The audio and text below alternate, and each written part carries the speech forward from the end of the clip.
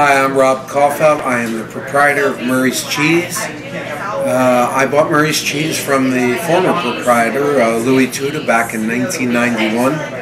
And he bought it in turn from his former boss, Murray Greenberg, who was the original Murray of Murray's. And we're here today to talk about the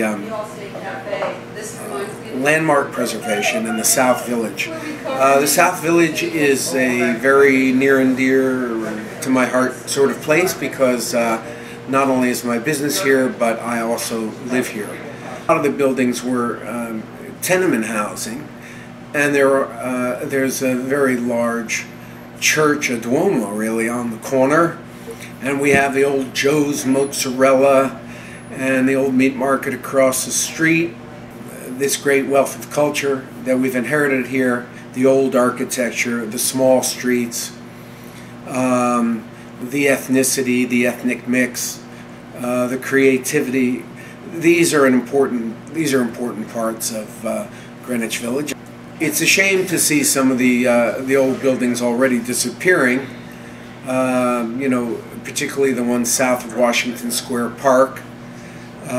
You know, as NYU encroaches on each of these streets over there, and it seems to me that this is one of the few opportunities that New York City has not to kill the goose that lays the golden eggs.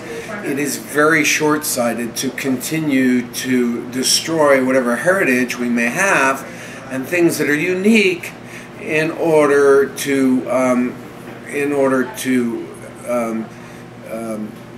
in the name of progress, and I say that word in quotes.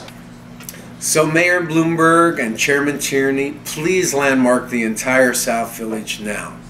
We beseech you. Thank you very much.